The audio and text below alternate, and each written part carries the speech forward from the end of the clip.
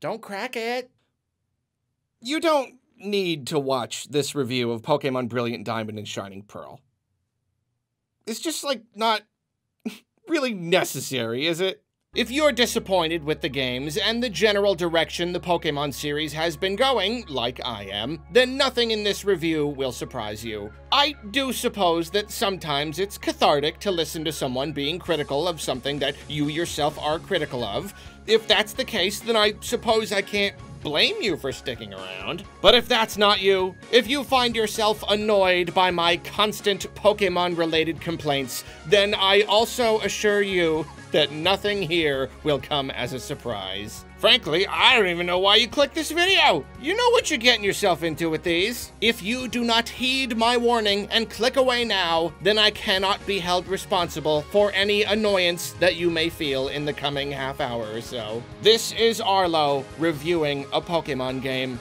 You have been warned. Before we begin, please keep in mind that this is a very, very subjective and straightforward review. Many people will review a remake only as a remake and focus mainly on improvements and changes. Many others have reviewed these games with more experience and can tell you all the stuff that's bad now, but it was good in Platinum. Me, I don't know how much of these games are perfectly faithful. I don't know how much of them would have been different if they'd just been Platinum instead. I'm just looking at them as games. I'll talk about how they're remakes, sure, but just remember that I'm giving you my feelings on my experiences. Whether those experiences reflect Diamond and Pearl as they always were, or reflect only these remakes. Another note, it's really annoying to have to constantly refer to a set of Pokemon games as plural when they're really just one game with the slightest differences. So I'm just gonna refer to them as one game from now on. Well, even if it has no real cultural value and contributes nothing good to society, instead only contributing to an ever-growing sense of snobbish entitlement in the realm of electronic toys that were never meant to be played by myself, nor most of the people watching this, here's my review of Pokemon Brilliant Diamond and Shining Pearl. First things first, my history with this game. I played the original on the DS, and I didn't really enjoy it. This was strange because as a kid, I was obsessed with Pokemon, and just a few years prior had really enjoyed Ruby and Sapphire. I had loved every Pokemon game I'd ever played up to that point, but something about this one just didn't gel with me.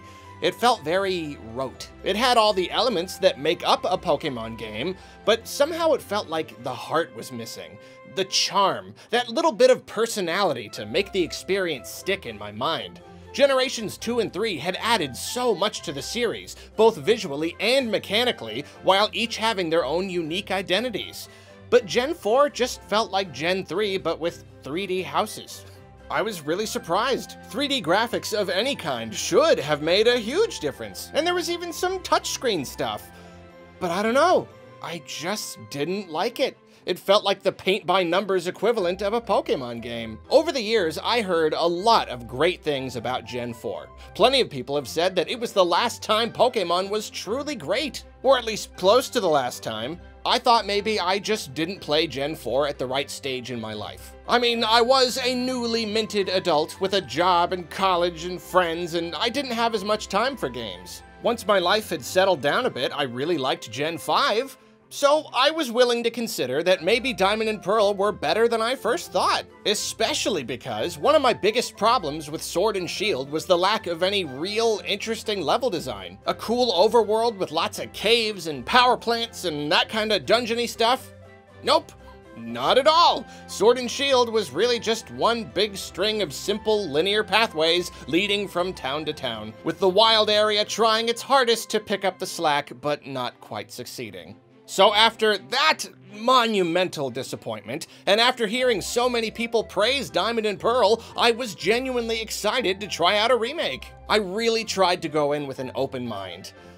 But unfortunately, I didn't have to play the game for long before the very same been there, done that feeling started to set in. You start in a little town with 4 buildings. You live in the lower right one with your mom. You have a rival, and this time his thing is that he's got ADHD, I guess? There's an old professor guy who wants to fill up your Pokédex. There's a bad guy team, and they want to use a legendary Pokémon to destroy everything and recreate it in their own image again, but with a different legendary Pokemon this time? I know what you're probably thinking, and no, I don't believe it's necessarily a bad thing to have recurring tropes and themes in your games.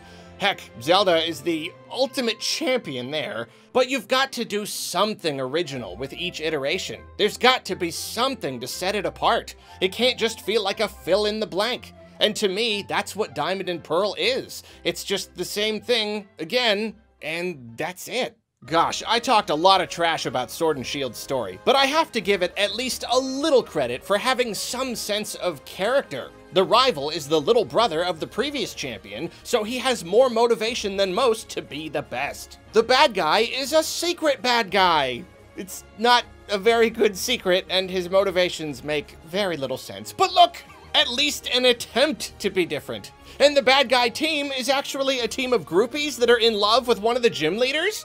It's something! But Diamond and Pearl has none of that. It's got a few characters that check up on you every once in a while, but encounters with them are so infrequent and brief that none of them make a lasting impression. The gym leaders try to be interesting and make you find them and stuff, but you just roll in, do whatever they want, blast them to smithereens, and skedoodle out of there in a flash. The bad guys are just mindless drones, and I get that that's kind of the point, but the shtick gets old really fast. And their boss, the main villain, he's just called Boss.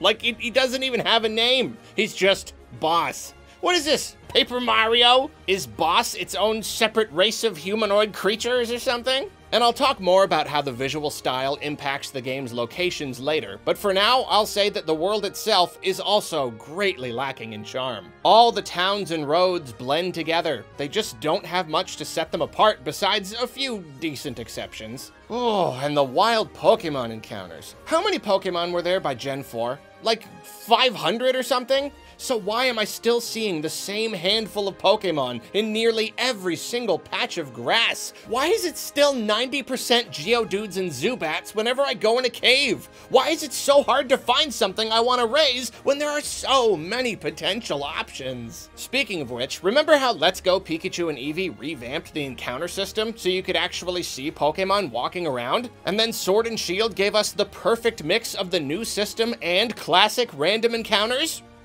None of that here. We've gone all the way back to the original system. Oh, and not only that, but when you're running, there's no minimum number of steps required to get into an encounter. So you can literally take one step into the grass, get into a fight, run away, take another step, get into another fight, run away, and get into another fight a few steps after that. And that might sound like a rare worst-case scenario, but no, it happens quite a lot. I at least think walking makes it better, but that's annoying to have to do in its own way. And the return of random encounters means the return of me being super annoyed when traveling through grass and caves and stuff. Yes, repels do exist, but they're harder to come by earlier in the game, and they last like 2 seconds. If a previous remake changed the encounter system, there's no reason they couldn't have done the same here. The end result of all this, the blasé world and characters, the mega basic story, the agonizingly small selection of wild Pokemon, the frustrating return of purely random encounters, is a game that just feels like it's going through the motions. And I feel like I'm just going through the motions when I'm playing it. I'm just trying to get to the end of each section, just trying to get to the next town so I can beat the gym leader and get the badge and head to the next boring town. Gee, Arlo, why don't you tell us how you really feel? Yeah, I got some angry feelings on the game. I do have to say, however, the Grand Underground is kind of cool. It's not quite enough to hinge a whole game on, but I do have to give credit where credit's due. At any time you can pop down there, and it's a positively sprawling series of tunnels. There are tons of caves to poke around in, and here you'll actually get more of a variety of wild Pokemon. These caves utilize the new encounter system, so, like, it is in the game, it's just only down here. Well, whatever. Gotta count my blessings, I guess. A win's a win. So that's fun, but my favorite thing about the Grand Underground is this little mining minigame. You've got to try and break gems and stuff out of the walls before the space you're digging in collapses. I don't end up using any of the stuff I get, but it's still fun to do. And really, I'm sure the whole Grand Underground is great for people who are really into the game. I'm a casual player. I just want to raise some cool Pokemon and play through the story. But for anyone who plays a lot more seriously and can really use all the items and extra Pokemon down there and wants to take part in the social aspect, this is a pretty cool feature. And the same goes for the post-game. No spoilers, if you would even consider the post-game of a Pokemon title a spoiler, but there's some fun stuff to do after the credits roll, and a heck of a lot more battles to take part in. I hear it's not as much as it was in Platinum, and you can't do a lot of it unless you fill out your Sinnoh Dex, which is disappointing. I don't really feel like bothering with that. But again, more serious players will enjoy having a bunch of extra stuff to do. And I also must give credit here, because Sword and Shield didn't have much of a post-game to speak of. Paid DLC doesn't quite count. And Let's Go didn't even have the post-game content from Fire Red and Leaf Green. It's nice that there is indeed a reason to keep playing at the end of Brilliant Diamond and Shining Pearl. And while we're comparing and giving credit, I know I've complained a lot about how bland the world is, but at the very least, it is a world. It has some of those dungeony areas I missed in Sword and Shield. Navigating caves and bad guy headquarters and such is a decent time. There's secrets to find, and you're rewarded for going everywhere and talking to everyone. Even if it is bland, it's not awfully designed or anything. It is, at its core, a fine Pokemon world. If it was my first, I'm sure I would like it a whole lot more. Okay, it's time to talk about it. The primary internet angry thing with the game, the graphics. In theory, returning to a chibi art style could be seen as an artistic choice. Little sprites are charming in their own way after all, and this does set the game apart from other modern Pokemon titles, but it is very difficult for me to see this as an artistic choice and not just a way to cut corners. And that's because the whole game feels like one giant cut corner. First off, the characters don't really look cute or fun or anything. They look bad. I'm already not a fan of the chibi style in the context of a remake. As I went on and on about in my Link's Awakening remake review, games used to use little sprites because that's all they could get away with without looking weird. That was how artists were able to create nice-looking, sometimes even expressive characters using very few pixels. But a remake should enhance and modernize a game so that it feels like the original if the original were created today. If they had this tech back then, what would the game look like? I guarantee it wouldn't look like this. These characters are just ugly. They're stocky and bulgy and kinda gross, and despite sporting simple face textures stretched over the fronts of their heads that should be very easy to swap out depending on the situation, they barely ever change their expressions. I've played N64 games where the characters emoted more than this. Sometimes you're talking to someone who's trying to be all intimidating, or trying to give you a sentimental speech, but it's hard to take them seriously when they look like a ridiculous little Funko Pop knockoff or something. But it's not just the chibi thing. It's hard to see so many people who think it's just the chibi thing that complainers like myself don't like, because it goes far, far beyond that. To bring up Link's Awakening and Let's Go Pikachu/Eevee again, as with those two games, I hate that this is another square-for-square remake. Same as the chibi style, I just think it's wasting an opportunity to modernize these games. And using a simple grid-based format feels like more of a cost-cutting measure than an artistic choice. Oh man, creating a grass pattern that looks at least almost natural? Oh, no way! Then this wouldn't be a faithful remake! How convenient. It's just such a bummer, and it really brings the experience down. I already talked about how bland and by the numbers I thought the original game was, and bland by the numbers visuals have done nothing to give the game's locations the charm and identity I felt they lacked. Our town is the Flower Town. It's all about flowers. It's a beautiful, magical wonderland of flowers. Really?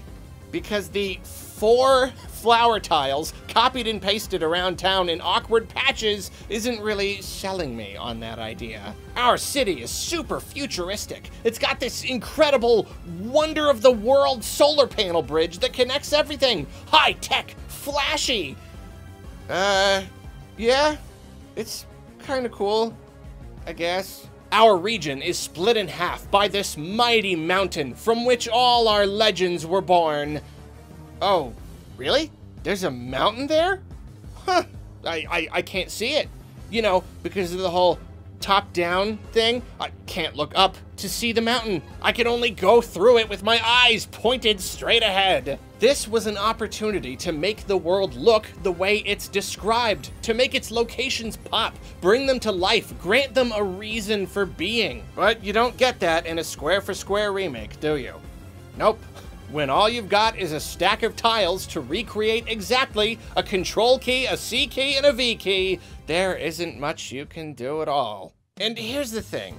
Even if you're gonna go the economical route and create a bunch of assets that can be copied and pasted in all their original positions so that the original and the remake are arranged identically, fine. But you've at least got to make it look good. I don't think Link's Awakening's style is a good fit, but I can't deny that it looks nice. It's shiny, it's vibrant, it's charming, it's fun to look at. Then Pokemon Let's Go. Yeah, the style is disappointing, and it's not nearly as vibrant and fun, but it's still nice in its own way, still pleasant enough. Honestly, I thought that was the bare minimum for a Pokemon game. I thought that was rock bottom, the absolute lowest amount of effort that I would ever see put into Pokemon's graphics. To me, it was cheap, but just good enough to still be okay. Brilliant Diamond and Shining Pearl does not look okay. Most of the time, it doesn't look broken or anything.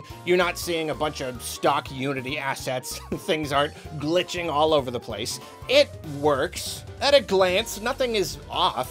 But most of the time, the visual quality ranges from passable to downright bad. Allow me to indulge in some graphical nitpickery. One of the game's biggest problems is that it's got a camera that changes angles sometimes, but it doesn't seem like it was made to account for that camera. The characters are whatever from a distance, but way up close is when you can tell how bad they look.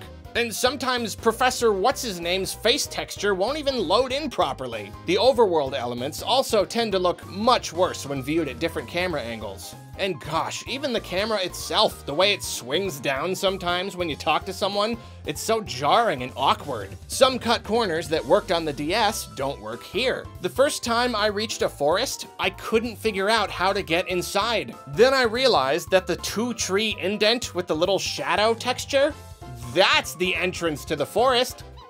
I mean it, I legitimately couldn't tell at first. This is not how forest entrances look. This is not a Game Boy game. Here's a big one. Your character can move around in all different directions, but NPCs are stuck to the grid like in the original game. During cutscenes, they walk using the grid pattern. And this is one example of something that does indeed look atrocious. It looks terrible. That is not how you faithfully recreate a game. You don't keep the stuff that looks downright bad. Was that really worth the money you saved? Not animating NPCs to walk diagonally? And don't even get me started on the dirt and rocks, you guys. Too late, I'm started! Dirt and rocks looked the way they did back in the day, with that weird, smooth geometric pattern forming boxes to indicate different levels, because that was probably the only way to do it. That was the only way to achieve the desired effect. But seeing that effect recreated in 3D?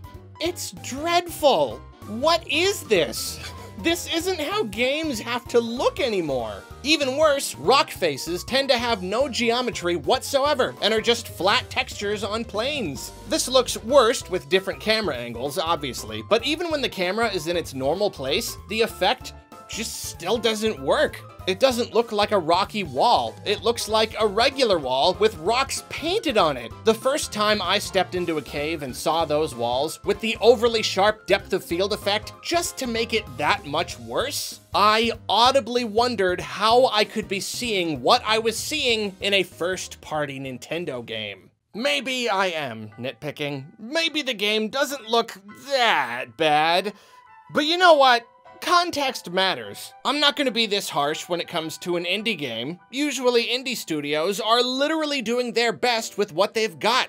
But this is Pokémon. You don't need me to go on and on about how much money Pokémon makes. You already know. And this is not okay for a $60 game, much less one made by the stinking Pokémon Company. And no, it doesn't get a pass because it was made by a different studio. It was still funded by Pokémon. Pokémon still called all the shots. They still decided to ship it as is instead of taking the time to make it look nice. It's a rush job, pure and simple. A rush job that manages to fall below my already rock-bottom expectations. I thought we'd seen the worst of this series' cheapness in Let's Go and Sword and Shield, but here we are, and I am actually amazed. Now again, I must give credit where credit is due. There are some elements of the game that look nice. Each type of trainer has a little animation for entering battle and one for when they lose. These are all very short, but they look great. There's a lot of personality packed into them, and they're little dollops of charm in what is otherwise a really dull, drab game. It's definitely disappointing to see that the animators were indeed capable of doing something like this and simply not allowed to do it more,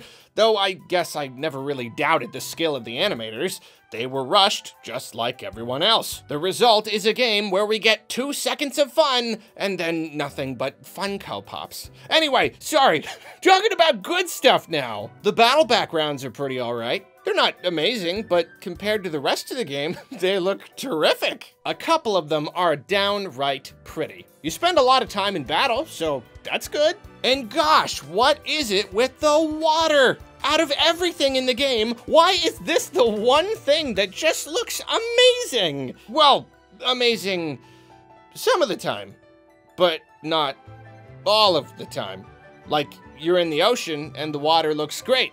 You're in a lake and it looks completely different. And it kind of looks like you're hovering above the water. Oh. Okay, better than looking good none of the time, I guess. What on earth? No, I guess that's kind of it. I actually wanted to talk more about the positives, but those are all the standouts. Everything else is either bad or fine. Pokémon Brilliant Diamond and Shining Pearl is a remake that comes 15 years after the game it's based on and doesn't even look that much better. In fact, one could argue that it actually looks worse. I mean, I'll take nice pixel graphics over bad 3D graphics any day of the week. Just ask Golden Sun Dark Dawn. Poor thing. That's it for the graphics, but I've got a little grab bag of additional comments on the game. I really appreciate how running shoes are on by default, and you don't even have to hold a button to run. I want to run most of the time anyway.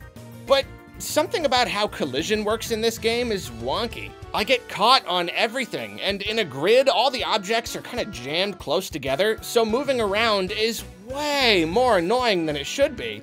It's kind of hard to tell that there's a problem when just watching. You gotta play it to really get a feel for how aggravating it is. Next, I love it when Pokemon can follow me. I'm all about the fun of pretending that these creatures are real, and it's great to see that they're actually there, and not just things I only see in battles. But man, they really get in the way in this game.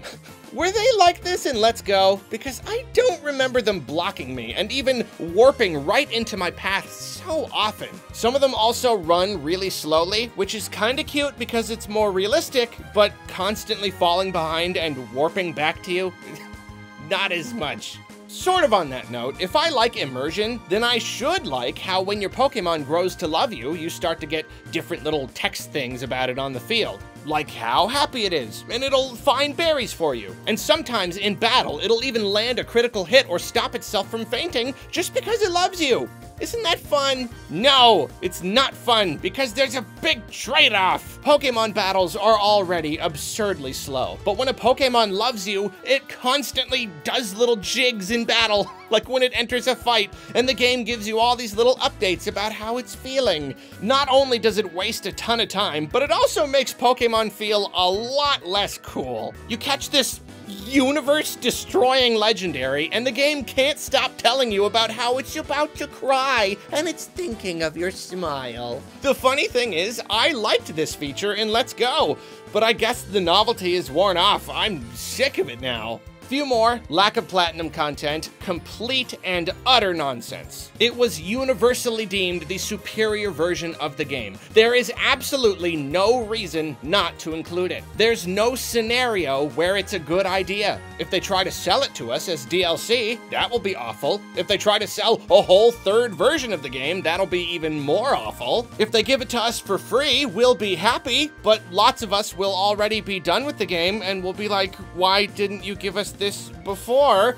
And if they just don't give it to us at all, then great, we are stuck with the inferior version. It's a 15-year-old game. Would it have actually cost more money to give us platinum stuff? And don't tell me it's because they wanted to make the game faithful to the original, because there's no value in being faithful when it just makes the game worse. You want a faithful adaptation of The Shining? Watch the awful TV movie. You want a good adaptation? Watch the very different Kubrick film. It's way better even than the book. Don't at me. Okay, almost done. Forced experience share. It is probably wrong to have it on all the time with no option to turn it off, but as I've said about it before, I'm kind of a fan. And if it was always optional, I probably wouldn't have used it, so I'm kinda glad it's mandatory. Each Pokemon gets the same amount of experience after a battle, regardless of how many are in the party, which essentially means that you're multiplying your gains with each additional member. This should make the game easy, and it probably still is easy for more serious players with good builds, but for a casual player like me, it's decently balanced. It seems like it's all been designed in such a way that if I have a full team and keep my openers in rotation, fighting every trainer puts me just about at the levels of a lot of my opponents. If I ever start pulling ahead, then I just skip a batch of trainers. Battles are way more fun when they're challenging, so as with Let's Go, I've really enjoyed a decent number of these battles. I was actually slightly underleveled when I fought the Elite Four, so I had to retry some of the battles quite a lot and had a fun time. Thanks, experience share. There's only one more thing to talk about, and there's a good chance this will be the most controversial of all. Yes, even among those who agree with me about everything else. There is some good music in Pokemon Diamond and Pearl. Some really standout tracks that frequently come up in VGM compilations that I enjoy. But there is also a lot of music that I don't enjoy. I would even go as far as to say I dislike it. Usually when music doesn't do it for me in a game, I'm just like, whatever. It sounds fine, I'm just neutral. It's actually quite rare for me to be playing a game and stop and listen and be like, man, that sounds kinda bad. I remember feeling this way when I first played the game, and I was trying to not even consider that when I went into the remake. I tried to go in with fresh ears, but the same thing happened. So much of the music is just so random. Like, the melodies just jump all over the place, like they were written by an algorithm or something, and they don't have any sort of structure and don't resolve in pleasing ways. It just kind of sounds gross. I know Pokemon music is pretty much across the board loved by all, so I don't know what's up. I have a friend with really similar musical tastes, and one day I was listening to some Pokemon music, and they didn't know what it was, and it might have even been some Diamond and Pearl music, and they were like, this is kinda bad. And I was like, I know, right? It must just be some kind of weird specific taste thing or something, I don't know. In case it wasn't already obvious, I do not like Pokemon Brilliant Diamond and Shining Pearl. Of course, as with all my reviews, I must remind you that I have no problem with people enjoying it. It's a Pokemon game, and as I talked about in my Sword and Shield review, that means a certain baseline amount of fun. If you're way into the series and you love that core formula, and you love building up teams and fighting, at least semi-competitively and all that, I'm sure this game is great. And if you've got nostalgic attachments to the original, then you'll probably enjoy the remake quite a lot. There is nothing wrong with liking it. If you look at it in a vacuum, maybe it's even a straight-up good game. But I'm not looking at it in a vacuum. Like I said, context really matters. To me, it's a disappointing remake of a game that was already very bland. And I'm not going to give it credit for being at least as fun as any other Pokemon game, because how far can that excuse go? How far can they push this cheapness? How many corners can they cut? How far down can they trim the production process before even that core formula stops being enough? Because it feels like there's no end to this. I thought we had already reached the bottom, but Brilliant Diamond and Shining Pearl are down at a whole new level. We're in this deep, I'ma just say it. I would be embarrassed to publish this game. The joke would be on me because it's selling like crazy, but on a personal level, I wouldn't be able to do it. Such a rushed, ugly experience coming from the creators of the highest grossing media franchise in human history. It's gross. It is simply gross. The line between art and product is sometimes hard to see, but not in this case. This is a cold, calculated, shareholder-pleasing product made exclusively for the 2021 holiday rush. As long as there's a Pokemon game under the tree, all is right with the world, huh? Well, that's it for my review of Pokemon Brilliant Diamond and Shining Pearl. But what are your thoughts? Let me know down in the comments, even though there's no way I'm gonna read the comments. See you later!